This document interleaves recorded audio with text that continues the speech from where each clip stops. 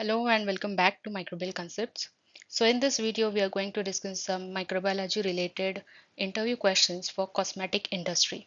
Okay, so if you are struggling with any other topic like this one, because there are very few videos on YouTube for cosmetic industry job interview for microbiology, right? So you can reach out to me through my Gmail, or you can write that particular topic, what your query is, in the comment box. I will try to help you out. Okay, so let's start. So first question is, what role does microbiology play in the cosmetic industry? So microbiology plays a very important role, mainly in ensuring the safety and then the quality of the cosmetic product. So it involves testing of microbial contamination, assessing preservative efficacy, because cosmetics, they have a comparatively good shelf life, right? Why? Because there are preservatives, lot of preservatives which are added.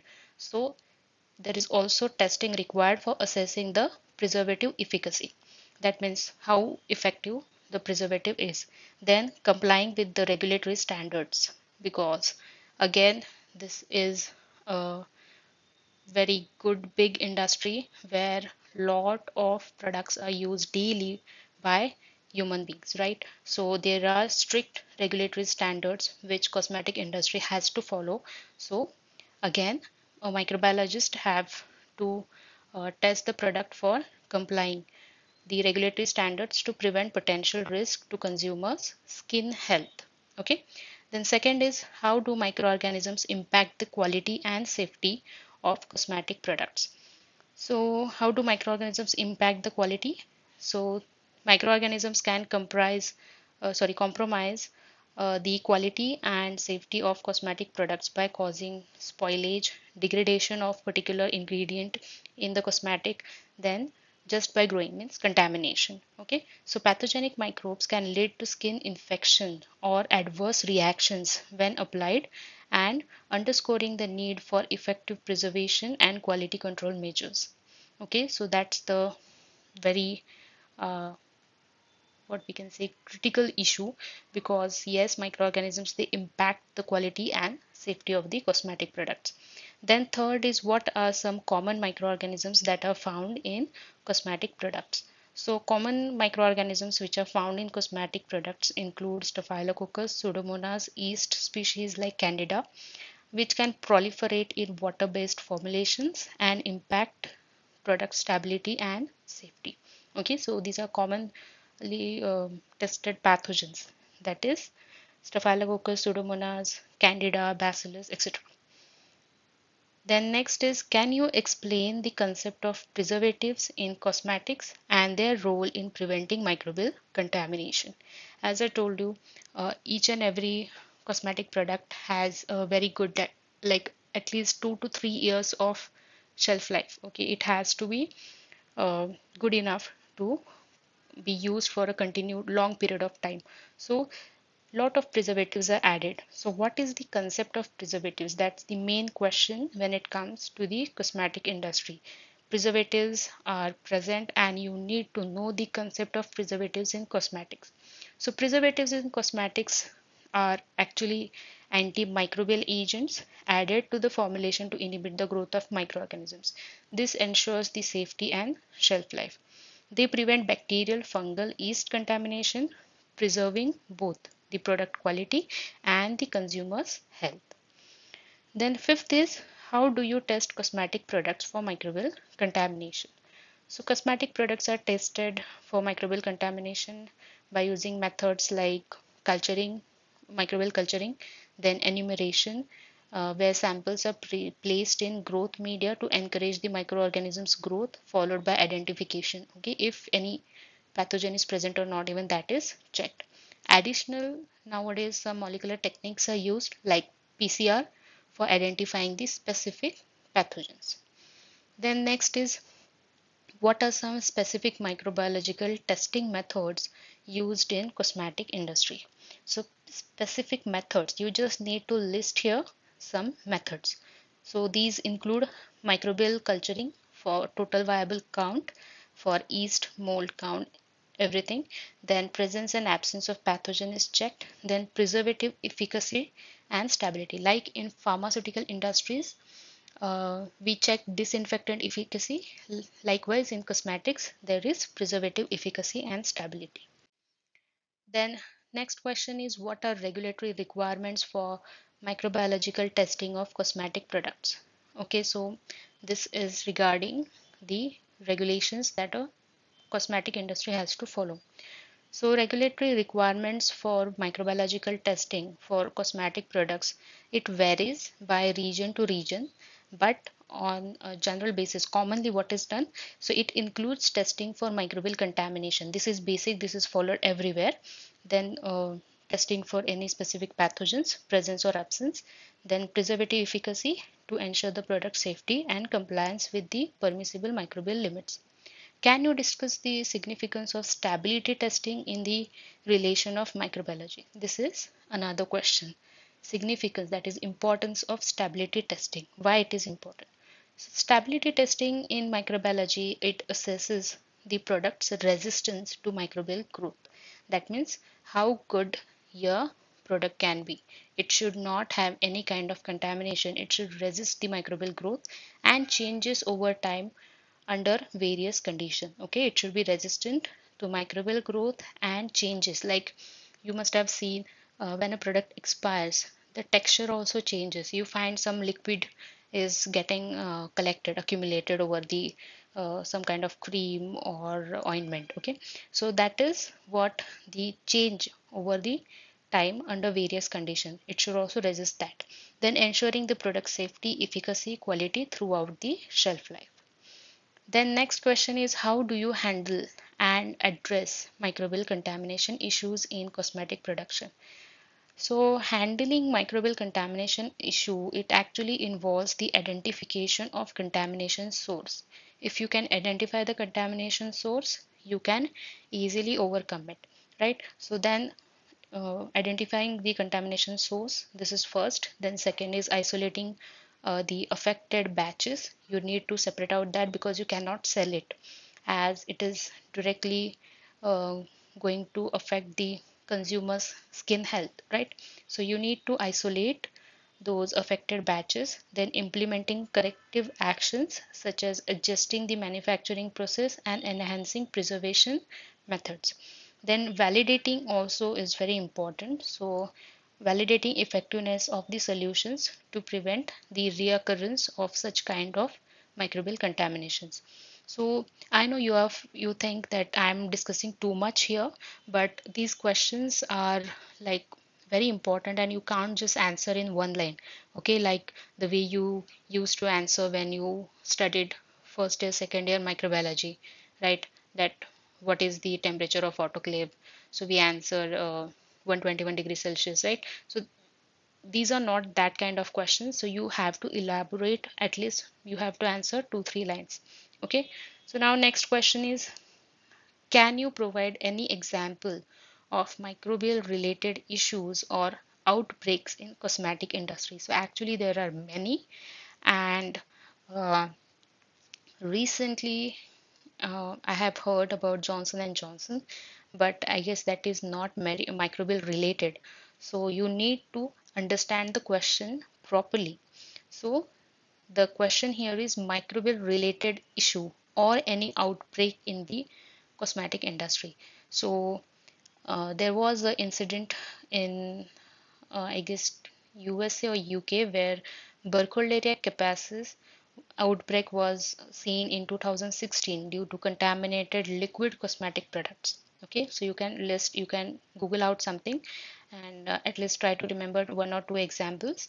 So I found that one from the 2016 and easy to remember because Burkholderia capacis was the one which was contaminating liquid cosmetic products.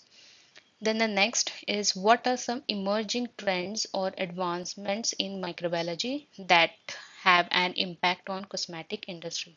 So the are emerging trends include probiotic and prebiotics in the formulation. Okay, so this is new to you, but I know you can read out this on Google that the emerging trends include probiotics and prebiotics in the formulations to promote the skin microbiome health.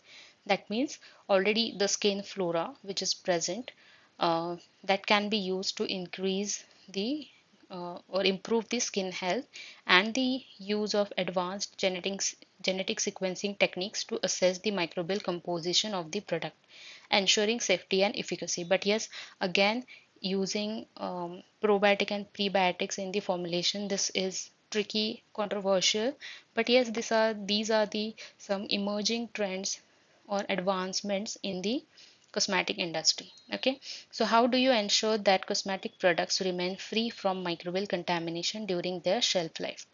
So we can ensure this by rigorous testing and monitoring of the raw materials, then manufacturing processes, packaging are conducted. Then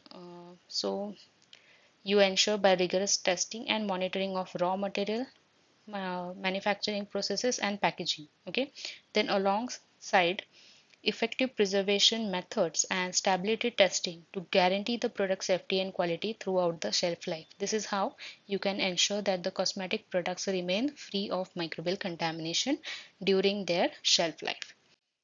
Then next is, can you explain the concept of challenge testing in the context of cosmetics? So challenge testing in the cosmetics, it actually involves intentional contaminating a product with specific microorganisms to assess its ability to resist microbial growth. Okay, so you intentionally contaminate a product with specific microorganisms and you test its ability to resist the microbial growth under realistic conditions. Okay, so that is challenge testing, and you ensure that the product's efficacy and safety against the potential contaminants, right? Because you have added the preservatives and you had again inoculated a particular specific microorganisms, and now you are testing the ability of those microorganisms to grow. Okay, so now your product should resist that particular microbial growth because there are preservatives present. So this is challenge testing.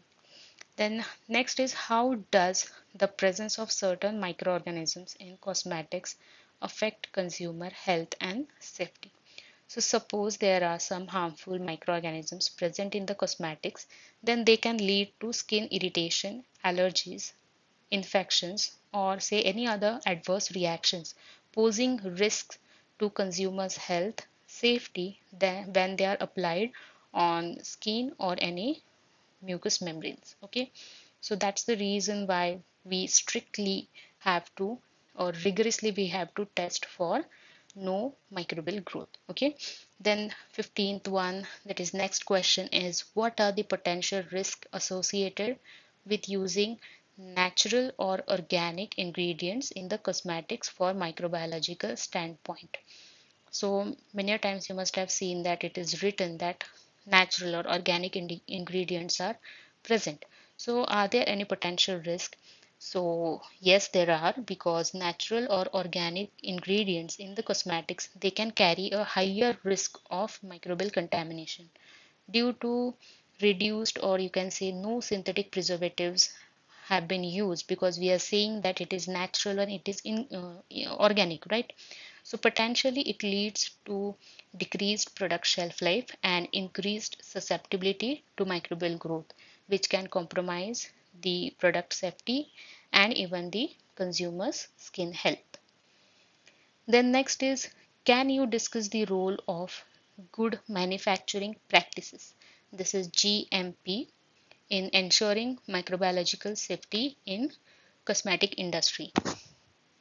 So GMP in cosmetics, it enforces stringent hygiene, okay, then sanitation, quality control standards in the production, storage, distribution, then preservatives, how much to add, which preservative to add, and then ensuring the product safety by minimizing the risk of pathogens or spoilage organisms.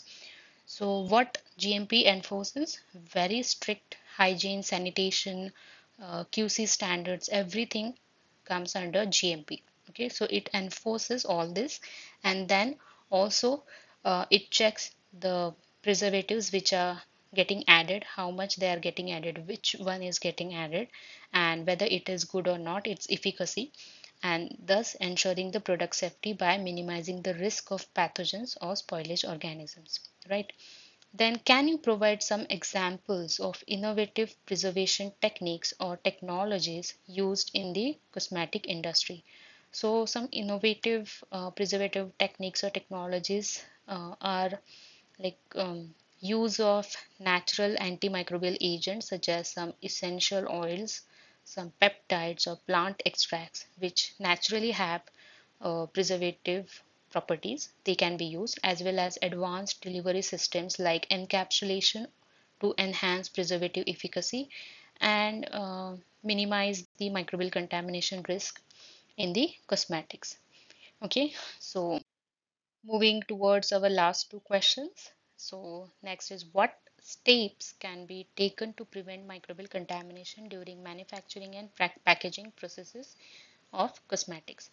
So preventive steps can be taken like following strict hygiene practices by all the employees which are working in cosmetic industries, then implementing some controlled environments for QC testing for production or manufacturing units, then testing of raw materials before using them for manufacturing, then employing efficient sterilization and aseptic techniques during manufacturing as well as during packaging of the cosmetics to minimize the microbial contamination risk. Okay, then last is, how do you educate consumers about the importance of microbiological safety in the cosmetic products?